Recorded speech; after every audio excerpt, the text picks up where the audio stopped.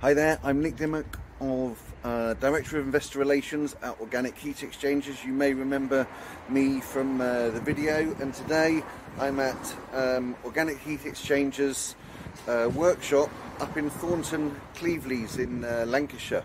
So just going to go in and show you around a little bit. So you can see the engineering workshop there. And we're going to go in. It's about 5 o'clock now. So most of the employees have gone home. He says it's a little bit difficult to find the engineering workforce now,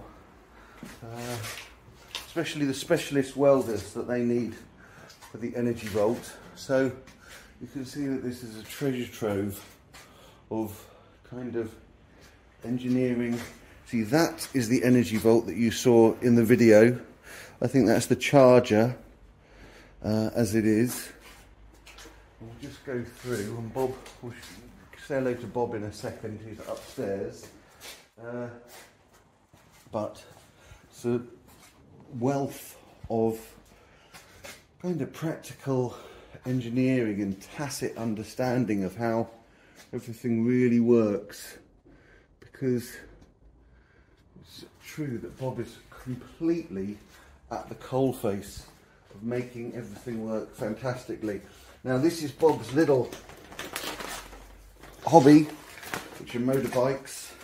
This is a Buell, you can see hanging from the ceiling. This is a bike that Bob's building. So I find it quite impressive that you can actually build a motorbike, probably without using the instruction manual.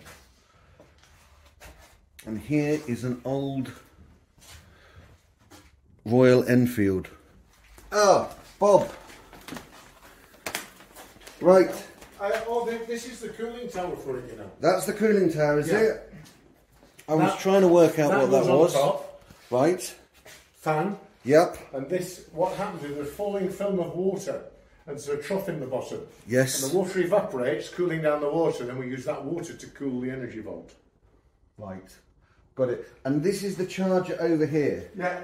What happens here is these are mounted motor. So they're all switched about. So yep. the actual product comes out of here into there, out of there into there, out of there into there, out of there, and then the consistency is quite stiff. Yep. That goes into the charger.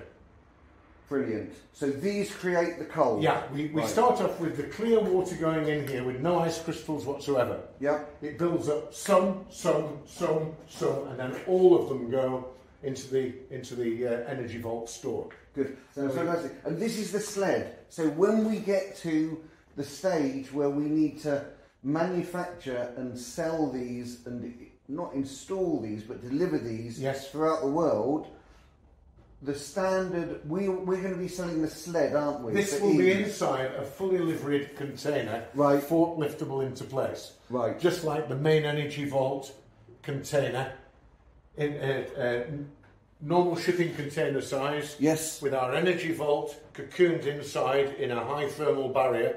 Yes. So that it doesn't lose energy while it's on standby, or loses very little. Yes. And those two units, fully liveried up, would be delivered on site by forklift or crane.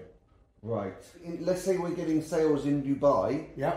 And we don't want to ship the whole containerized thing out there. Yeah. Would it be this that goes with the AI and all the computer gubbins? This with all the artificial intelligence here and all the control is what would go from here.